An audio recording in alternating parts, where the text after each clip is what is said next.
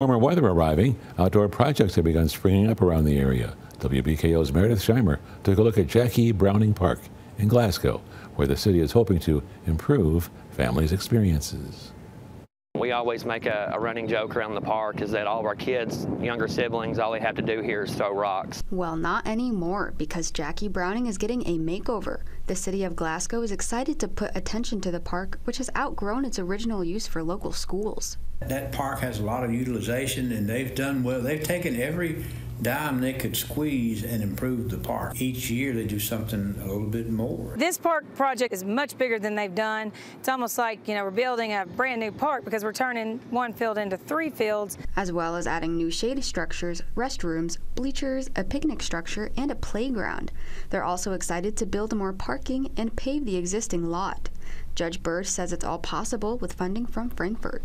It's a quality of life investment because there's some kids that don't get to play on the travel ball teams, that don't get the all-star experience, and this is the only time they really get to learn and play and be a part of this, and we want to make sure that that experience is exactly what we want it to be, and that's a memorable experience.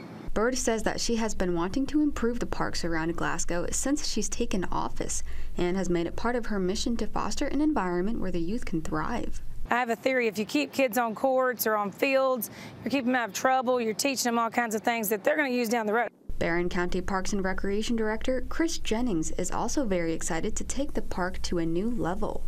We've never had a playground down here, and we always make a running joke around the park is that all of our kids, younger siblings, all they have to do here is throw rocks. So getting a playground here is something that I'm very proud of. We just want to make sure that when you come to Jackie Browning Park, you're going to get the best experience that you possibly can. I feel like as a community, we deserve it. Our youth definitely deserves it, and I'm just excited that we're able to get this park construction off the ground and running. The city hopes to completely finish the project by the end of this summer in August.